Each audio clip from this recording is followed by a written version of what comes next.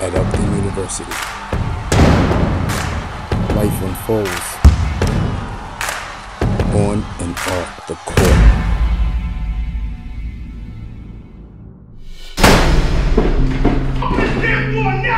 Didn't I tell you to stay away from my wife? I'm just having a little conversation with the coach.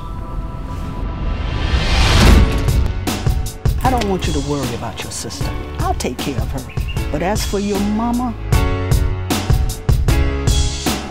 God will take care of her. I'll get her to leave school early. Pay for everything. Just make sure she never finds out that I'm a real father. We come to this country and work very hard to put you through college. Education is most important, not basketball. Take this a plate of rice and peas and jerk out and no bother with the Yankee food. I don't care how old you are, I love you.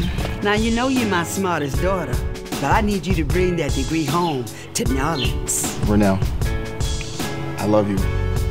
But you have to choose. It's either me, you, and the baby, or basketball. Look at here. Don't you get hammed up with them blacks. You just play ball, yeah? Turn around and put your hands on the car. Put your hands on the car. Wait a minute. Aren't you the coach's son? And aren't you a player? My daddy is gonna kill you when he finds out we're together. One of you is getting into college. The other one, I'm bailing out of jail. Again.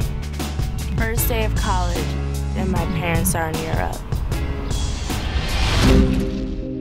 Tampering with grades, you don't play that. This is Upton University.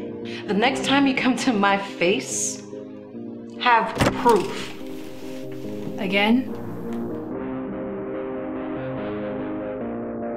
I got something for his ass this time. No, leave him alone.